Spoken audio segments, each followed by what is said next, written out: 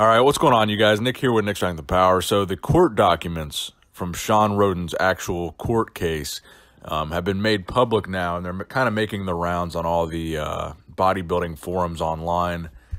Now, in these court documents, there's a couple of interesting things. Number one is this is basically what the case against Shawn Rhoden is built on. These are the statements made by the victim, the supposed victim in this case. And this is basically the essence of the probable cause against Shawn Rhoden. So this is basically the story of the accuser. Now, there's some very specific details in these documents, and this video is probably definitely going to get demonetized. So it's probably not going to have a lot of views on it. It's not going to have any ads on it, which is fine. I just want to get this information out there to you guys. But pretty much any video that I've made about Shawn Rhoden after this alleged incident has been immediately demonetized, which I find kind of weird. It's like his name has just been blacklisted from YouTube.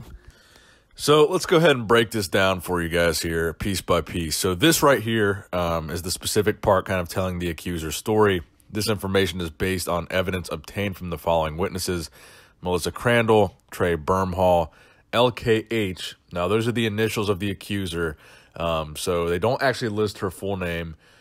I actually have a pretty good idea of who it is. I'm pretty sure I know who it is. But I'm not going to say the name of the accuser in this video because there's a reason why they don't list the full name of the accuser in cases like this. Because number one, it's a very sensitive case. And number two, the reason why I don't want to say it is some of the comments that I've seen on these videos I've posted so far. I think if the name of this person were made public, they would definitely get harassed by people who don't believe her story.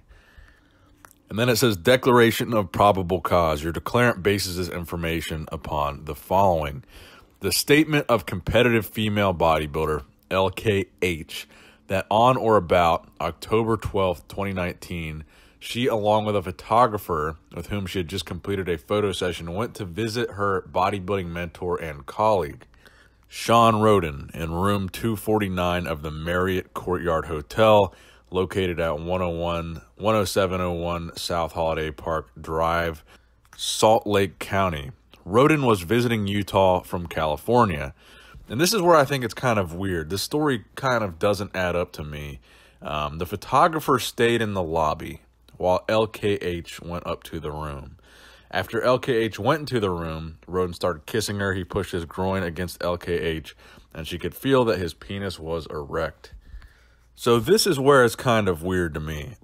If the photographer and this girl are going together to Shawn Rhoden's hotel to visit Shawn Rhoden because he's Mr. Olympia, he's their bodybuilding mentor, they look up to him, whatever. So both the photographer and this girl go to the hotel. Why would the girl go up alone and the photographer stay in the lobby if they were both just going there to visit Shawn Rhoden? Why would the girl need private time with Shawn without the photographer? If Shawn really was just a mentor figure or whatever, why would they need like private time? But anyway, just an observation. And keep in mind that this woman is married at this time. And apparently, based on what I've heard, Shawn Rhoden was not married at the time that this happened.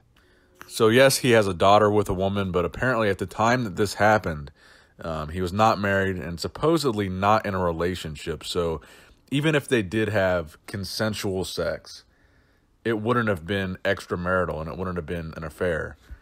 At least not on Shawn Rhoden's behalf. So I just wanted to throw that out there. So the statement goes on to say, she asked him to stop repeatedly and tried to push him away. The kissing progressed to Rhoden lifting up LKH's shirt, exposing her breasts. Rhoden began sucking on LKH's breasts and nipples. She tried to pull her shirt down, and he continued telling him to stop. Now, I've heard all kinds of crazy theories about the DNA evidence obtained regarding Shawn Rhoden. But to my knowledge, the DNA evidence was taken from her breast, and the match was Shawn's saliva. So to my knowledge, the DNA was not semen, it was saliva, and it was taken from her breasts. Now, while that does make things look a little bit better for Shawn Rhoden, I think at the same time, it does show us that this woman did go and report this immediately and did have the rape kit or the DNA sample taken immediately, because if this sample was on the surface of her skin, it would have had to have been taken right away. So she definitely went straight to police or straight to the hospital or whatever and reported this as a rape, which I think actually works in her favor. The fact that she did, in fact, report it right away and didn't wait until 8 months later to report it. And over the past 8 months, we've been waiting on the DNA.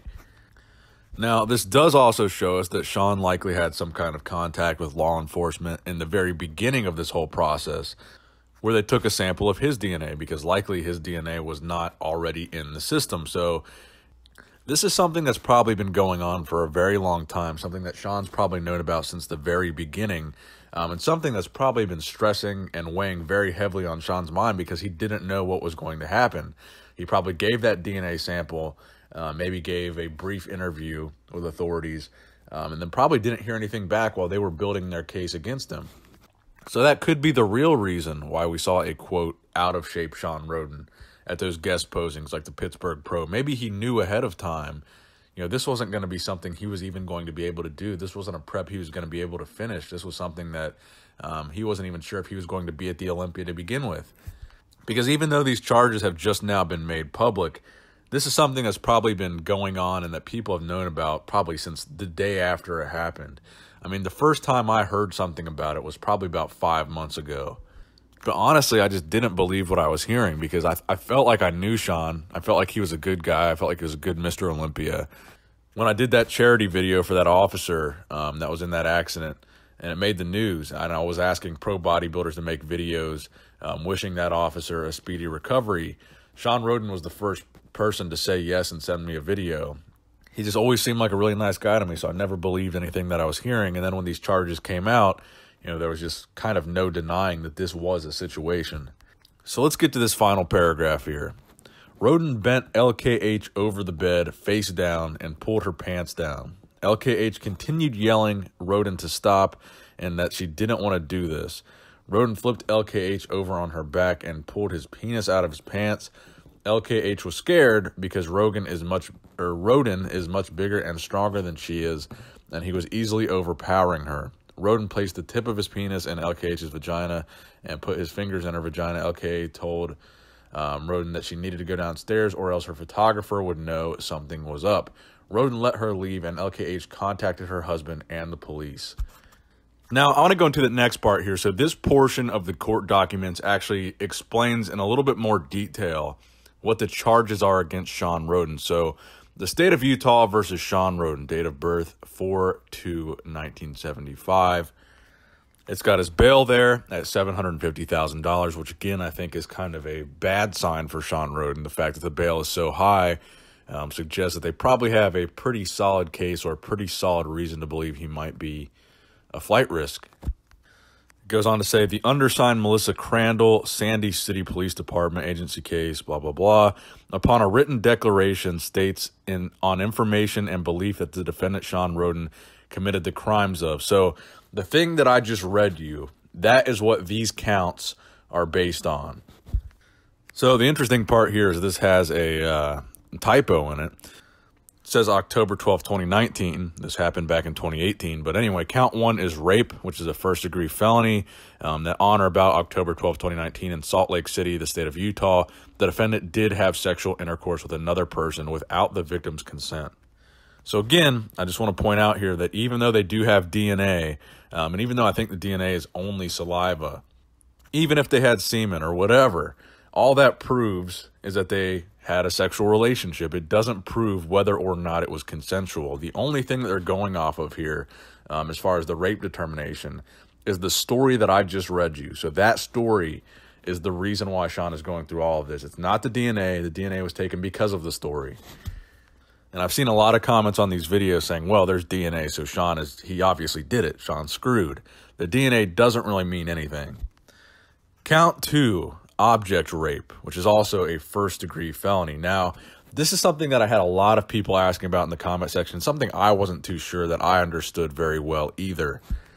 So it says object rape, first-degree felony, as follows, that on or about October 12th, 2018 in Salt Lake County, the state of Utah, the defendant did, without the victim's consent, cause the penetration, however slight, of the genital or anal opening of another person who is 14 years of age or older. by any foreign object, substance, instrument, or device, including a part of the human body other than the mouth or genitals, with the intent to cause substantial emotional or bodily pain to the victim, or with the intent to arouse or gratify the sexual desire of any person. I believe this is referring to where it said he inserted his fingers into her vagina. I believe that's basically what this is. And then finally here, you have count 3, forcible sexual abuse, which is a second-degree felony, as follows.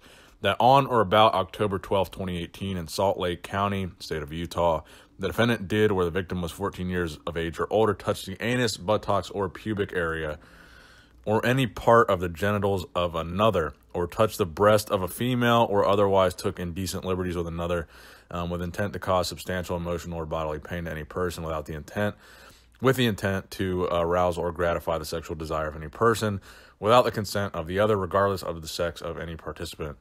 And I believe this part is directly related to the part about her breasts. So those court documents and those updates are pretty much as specific as it gets when it comes to really putting together a picture of what happened between Shawn Rhoden and this woman in that hotel room. But really, at the end of the day, nobody knows what happened there besides those two.